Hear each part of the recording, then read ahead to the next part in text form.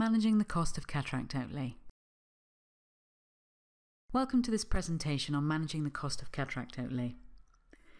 By the end of it, you should be able to understand the concept of cost versus price and how this is applied to cataract outlay, describe fixed and variable costs in cataract surgery, understand the relationship between cataract cost and surgical output, and be familiar with the concepts of cost containment, cost recovery, and income generation as used in eye care. Cataract surgery is one of the most cost-effective medical interventions. It takes a short time to do and has a high impact on patients' quality of life. The key priorities are to increase the volume of surgery and to reach everyone who needs it. Outcome must be kept high to restore sight and retain patients' confidence. Services must be delivered at a low cost to ensure affordability and sustainability. To achieve all this, we need to understand the relationship between cost and price. Cost is the expense to the healthcare provider to do the surgery, and price is what the consumer pays. Different relationships between cost and price have different impacts. If cost is greater than price, then the program is in trouble and will make a loss or have to be subsidised. If cost is equal to price, the program has a chance to carry on and break even. Over the long term, though, it will be difficult to invest in and expand services, and additional funds will need to be found. And the system will not be responsive to any shocks or difficulties, for example, a natural disaster. If price is greater than cost, then there is a profit. There are varied margins of profit, and this depends on the setting and on the wealth of the population. When we break down the cost of running an eye care program, we see that it is made up of fixed and variable components. Fixed costs include capital costs, the building, equipment, instruments, etc., and running costs. And this is the money spent on salaries, utilities like electricity and water supply, maintenance of the building, rental or lease costs, etc. Even if no surgery is done, fixed costs are the expenses that will have to be paid for. Variable cost is the money spent on the consumables used in cataract surgery, materials like sutures, IOLs, eye drops, viscoelastic, and so on. For each surgery carried out, this is a cost that must be accounted for. If no surgery is done, then none of this will be purchased, so no cost. The cost per surgery can be calculated with a formula: the fixed cost divided by number of surgeries plus the cost of consumables for one surgery. So, for example, dividing a fixed cost of $400,000 by a plan to do 500 surgeries gives us $800. Adding this to a cost of consumables for one surgery of $200 makes the cost of one surgery $1,000. This graph illustrates the relationship between productivity and cost of cataract surgery. The cost per cataract surgery is shown on the y-axis and the number of surgeries on the x-axis. Looking at the graph, we can see that when 50 surgeries are done, the cost per cataract is $400.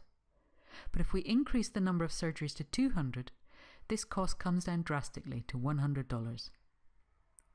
And when we do between 800 and 1,000 surgeries, the cost drops again, this time to less than $50 per cataract.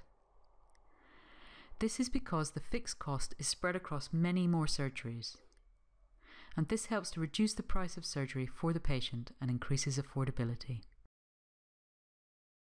Managing outlay has 3 steps.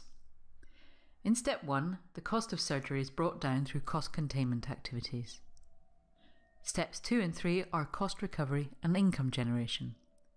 These steps aim to reduce the fixed cost, and this is passed on to the patient through a reduced price of surgery. Cost containment is achieved in 2 ways. Firstly, by increasing the number of cataract surgeries carried out, and secondly, by reducing the variable component of the cost of surgery by intelligent purchasing. This means negotiating bulk prices for consumables, sourcing cheaper generic drugs and IOLs, or even using effective low-cost technologies. These are decisions that can be managed by lobbying with management. Buying intelligently means comparing prices and selecting the best options possible. In addition, using group purchasing to achieve better prices, maintaining a good inventory of materials to reduce wastage, and storing materials appropriately to reduce damage will also all help to reduce costs. The International Agency for the Prevention of Blindness has a standard list and website with useful guidance for purchasing.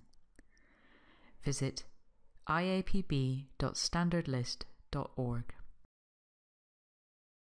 Cost recovery systems can be put in place to recoup fixed costs and reduce the cost that is passed on to patients in the price they have to pay for surgery. It is important that clinical standards are not compromised or outcomes affected by cost recovery. However, non-clinical facilities can be varied. For example, the type of room a patient pays for can help subsidise free patients. LV Prasad in India uses 4 types of rooms. If 5% of their patients are willing to pay $100 for VIP recovery rooms, which have ensuite and air conditioning, then the I-unit will have some profit. If 10% use deluxe rooms, which is ensuite but has no air conditioning, then the I-unit is still in profit.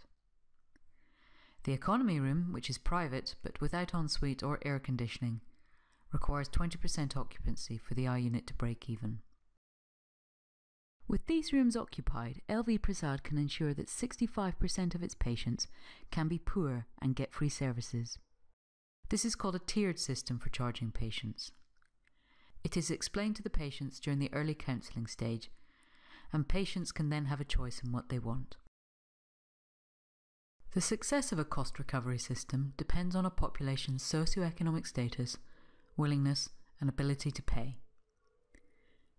Income generation for the service can be achieved in several ways: by charging fees to the rich to subsidise the poor, from making money through a hospital canteen for relatives and friends of patients, by selling eye drops and even spectacles in some cases. Many eye units in areas of poor socioeconomic status depend on direct government subsidy. For example, salaries are paid or the infrastructure is owned by the government. Local or international non-governmental organisations, NGOs, can sometimes be lobbied to pay for components of fixed or variable costs. Insurance schemes are another option which will sometimes pay for their clients' surgeries. In conclusion, cost per cataract can be reduced by increasing productivity. Cost containment strategies include bulk purchasing and negotiating. Income generation supports subsidies for poor patients who are unable to pay. And cost recovery is possible through tiered fees for access to non-clinical facilities.